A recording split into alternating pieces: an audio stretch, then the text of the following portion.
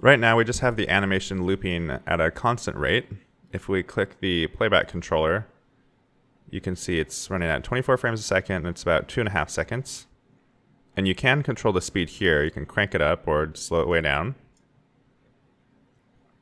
And the nice thing about this is even at 9%, there's no jankiness because it's able to interpolate between all the keyframes. So that's a really nice thing about framed animation or keyframed animation. You can also trim the animation right here. But we're going to switch up the setup just a bit. So let's select this model, and under animation, let's create a patch. So now all the animation that this model has to go through here. So let's drag in the animation itself. And we need an animation player. So it's asking for an animation asset and the progress. So if you select this, you can see it says animation asset right here, which is what we need. And we should be able to plug this in. And if we switch this progress number up, you can see it's animating along the animation. So it looks like this is working so far. And if we want to recreate what was already happening, we can just make a loop patch here. And we can turn the progress into this progress here. So now we have exactly what we had before, especially if we change this duration to around 2.5. But let's make this more interactive. So we're going to use mouth openness to control the speed at which this loops.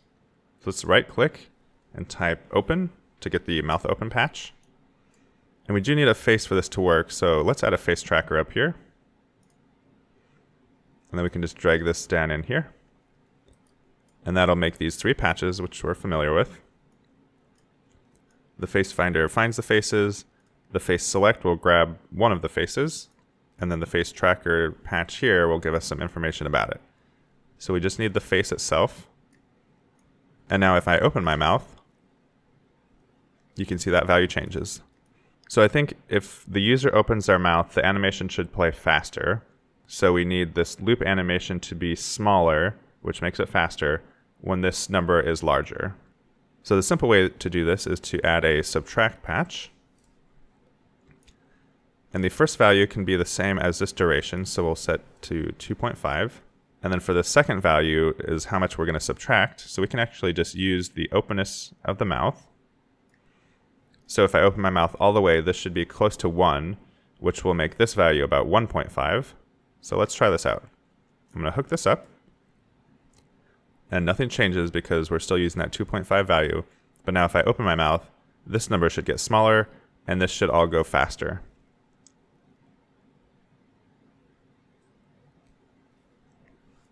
And if that's a little too subtle, we can add a multiplication between the openness and the subtract just to make the openness value a little bit larger. So we can multiply by 2. So now the largest this value could ever be is 2 instead of 1. So I'll test this out.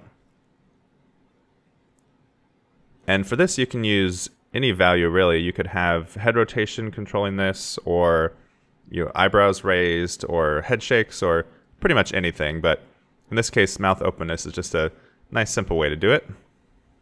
So up next, we're going to add a helmet to this figure so we're not totally headless anymore.